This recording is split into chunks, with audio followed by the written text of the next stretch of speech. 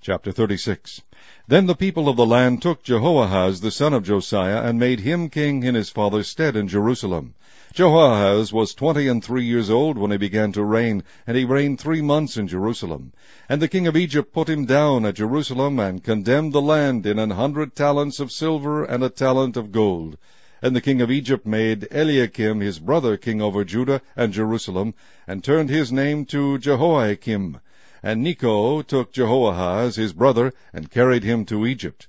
Jehoiakim was 25 years old when he began to reign, and he reigned 11 years in Jerusalem, and he did that which was evil in the sight of the Lord his God.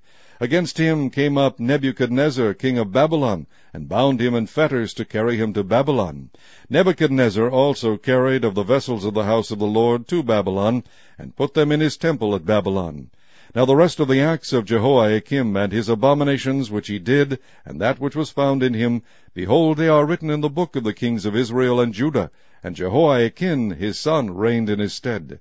Jehoiakim was 8 years old when he began to reign, and he reigned 3 months and 10 days in Jerusalem, and he did that which was evil in the sight of the Lord. And when the year was expired, King Nebuchadnezzar sent and brought him to Babylon, with the goodly vessels of the house of the Lord, and made Zedekiah his brother king over Judah and Jerusalem. Zedekiah was 21 years old when he began to reign, and reigned 11 years in Jerusalem.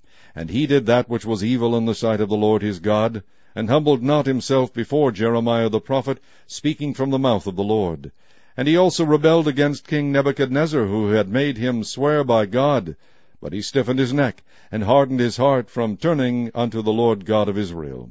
Moreover, all the chief of the priests and the people transgressed very much after all the abominations of the heathen, and polluted the house of the Lord which he had hallowed in Jerusalem. And the Lord God of their fathers sent to them by his messengers, rising up betimes and sending, because he had compassion on his people and on his dwelling place. But they mocked the messengers of God, and despised his words, and misused his prophets, until the wrath of the Lord arose against his people, till there was no remedy. Therefore he brought upon them the king of the Chaldees, who slew their young men with the sword in the house of their sanctuary, and had no compassion upon young man or maiden, old man, or him that stooped for age. He gave them all into his hand.